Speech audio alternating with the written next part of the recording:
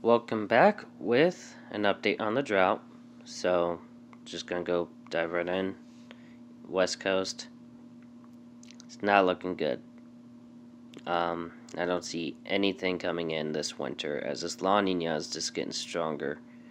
But the Northwest, this may be all white by March. Don't quote me on that, but it may be all white up here by March. Let's go Midwest. Improvements. There's some improvements. Have more systems going on through. There's going to be even more improvements. There actually should be a system coming in today. And my county's completely out of drought.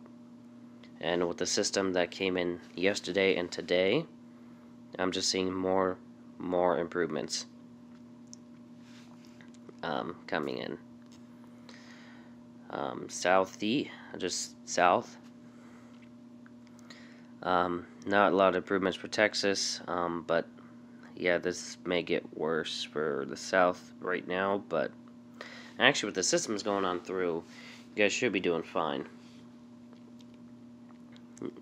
Like this time next week should see some improvements in Texas, along with other parts of the southeast. Also could see some improvements with the potential for severe weather tomorrow for parts of Florida and the Carolinas. Northeast, a lot of improvement, and there's only going to be more improvement throughout the winter. Alaska, not much change, but I could see improvements coming in.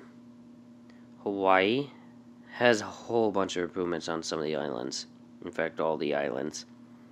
So this state may be, that state may be drought free by the end of the year. Well, by the end of next year. Puerto Rico has a little bit of dryness. And the Virgin Islands, no longer drought free. St. Croix is having a little bit of a drought issue. And then over here, these islands here. Okay, so data is out for 2 islands, and Kapingamarangi is still dealing with the worst case scenario with drought. But nonetheless, that does seem to be it for right now. Stay safe. See you in the next video. Bye.